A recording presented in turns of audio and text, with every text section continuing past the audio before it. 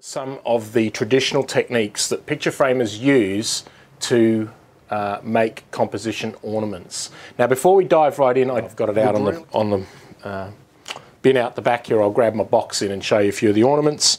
But what we're talking about is how to make the recipe to make the ornament. We will probably press a couple of ornaments today and show you how to keep this stuff that I'm going to show you. Gum from a tree, and what they do is they extract the turpentine from that gum, and what they're left with is the rosin or the resin and the turpentine. So traditional turpentine that's used for artist paint is extracted, and the powdered stuff, the smaller bits, because I want this to dissolve quickly for you guys today so that we're not waiting around to make it all. Now that's probably enough, and I'm eyeballing it because I'm thinking, okay, well, what I've got in my pot of glue here, I'm going to mix with what I've got in my pot of resin.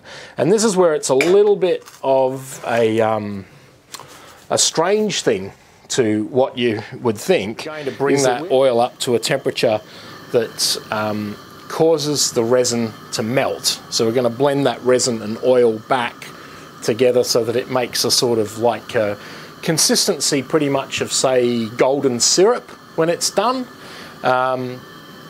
So again, recipe for you: 3/4 pound of French glue, half a pint of raw linseed oil.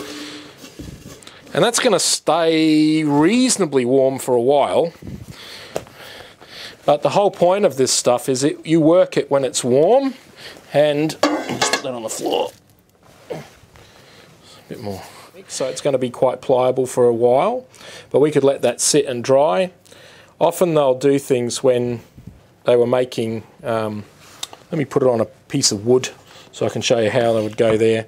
Something would be pushed down, and usually on the wood it's followed by the next step that is going to be the wide piece.